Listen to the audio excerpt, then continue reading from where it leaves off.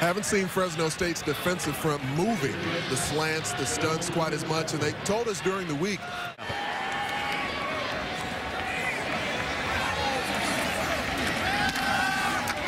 This is DJ Harper.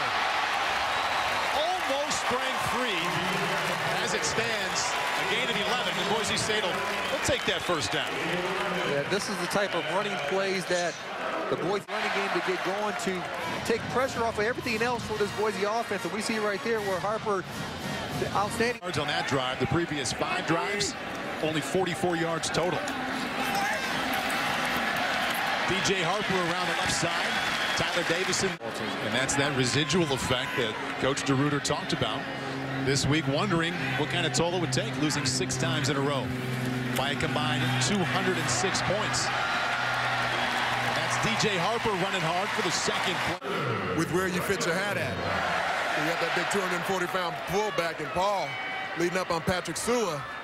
If you have spill, your linebackers fitting in properly right now for Fresno State. DJ Harper with 31 yards rushing. The freshman Jay Ajayi just behind him with 30. This is Harper again with a gap off the right side and another Boise State first down. Harper eventually brought down by Philip Thomas, but he picks up 15 yards and another Boise. What people forget is that DJ Harper was a starting running back at Boise over Doug Martin, #1 pick for Tampa Bay Buccaneers. This guy has the tools and the skill set to make big plays in space. That's one of the main reasons a couple years ago he was. Andy Jennings had the first late hit to the quarterback. And this is another Boise State positive running play. DJ Harper with a shot at the end zone. Touchdown Broncos. Big time play by DJ Harper. In that pistol set, he comes out and does a little spin move and makes 2 outstanding individual effort right here. That dipsy-do. Oh. Breaking a tackle and having a spin move a moment later. Yeah, Dunn has to go find out where. Not challenging Boise's wide receivers off the line of scrimmage. Free releases almost every snap. DJ Harper, good recognition, nothing going inside, cuts it outside, shows us that spin move once again, and picks up the Bronco first down. That's a gain of 12.